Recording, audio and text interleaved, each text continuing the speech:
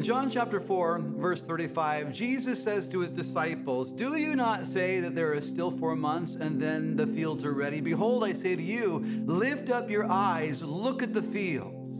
Jesus is exhorting his disciples right here, and he's saying the fields are ripe for harvest now. And that exhortation echoes through the generations to us today.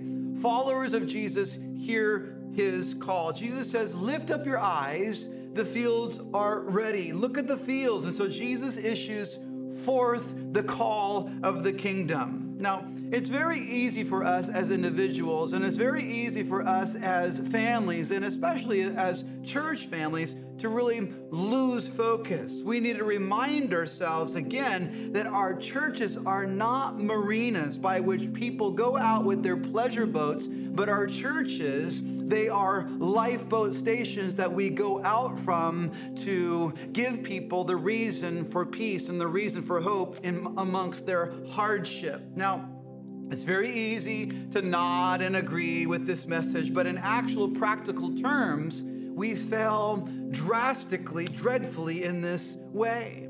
John Murray observed on one occasion, he said, "The passion for missions is quenched when we lose sight of the grandeur of the gospel." And that is so true.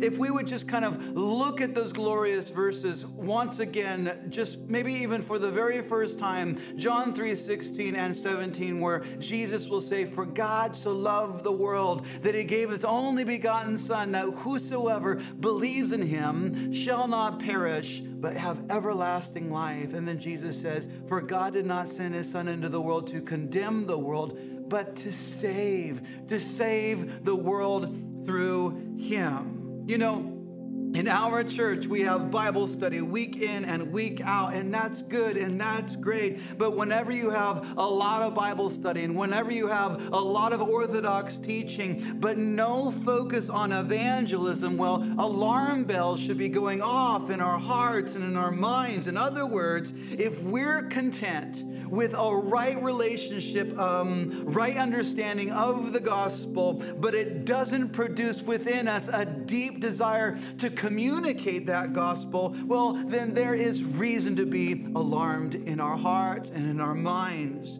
I mean, there have been great men that have gone before us, Paul and Peter and John. They've gone before us, and by the Holy Spirit, they've given us this foundation by which we stand upon, and we raise their work theologically as the Word of God, and it is for sure. But at the same time, if we do not engage in the winning of souls like they did, then we've actually distorted the story. We've distorted the story, and some of us are in this place of paralysis, paralyzed, and the devil looks in and he is celebrating the fact that we are not communicating the gospel, that we have grown content with our grand theological positions, which are good, but we're not being Jesus's ambassadors. And it's simple, it's straightforward, it's profound. Paul will say in 2 Corinthians chapter 5, verse 10, he'll say, "We implore you on Christ's behalf, be reconciled to Christ." What are we supposed to be doing every day? We're supposed to be ambassadors for Christ, saying to people, we implore you on Christ's behalf, be reconciled to God.